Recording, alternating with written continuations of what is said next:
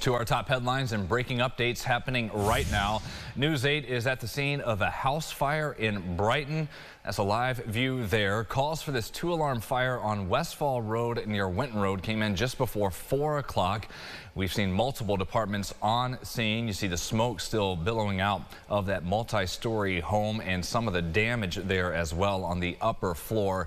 We haven't heard anything about if someone was at home at the time when this fire started. Again, within the last hour and a half or so, or any reports of injuries. We'll keep our team there live for you, bring you updates throughout sunrise until 7 every couple of minutes, and as well at rochesterfirst.com.